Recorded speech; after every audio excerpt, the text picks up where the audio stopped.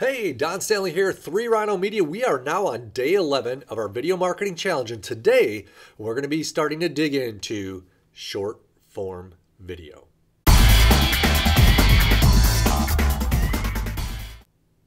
So let's start out by asking ourselves, what is short form video? Short form video has become really popular in the last several years, and they're videos that are generally 3 minutes in length or shorter.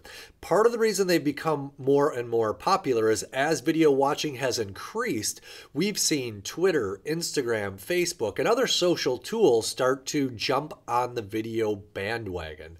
So videos can range from as short as 6 seconds, which are called Vine videos that are shared on Twitter. We see Instagram with 30-second videos, 15-second videos, Twitter with 30-second videos.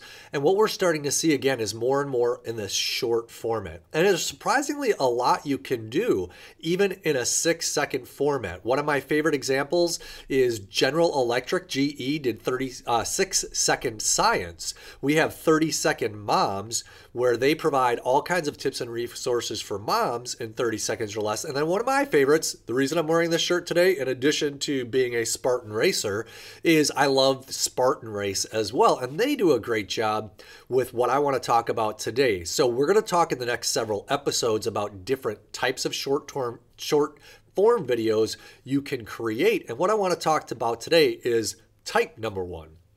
Type number one of short form videos are how-tos. So when you start thinking about what you could create in short form, one of the best options to do is you want to position yourself as an educator in your industry, a place to go to that has expertise, is to start teaching people how to do stuff.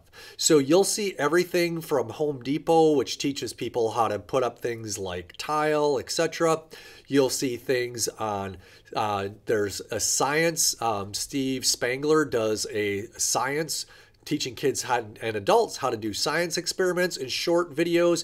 And then Spartan Race is another example where they show you how to do different exercises and participate in different exercises, different exercise challenges that they do every month that allow people to see, again, in 3 minutes or less, how to do something, and then it helps them to execute on it.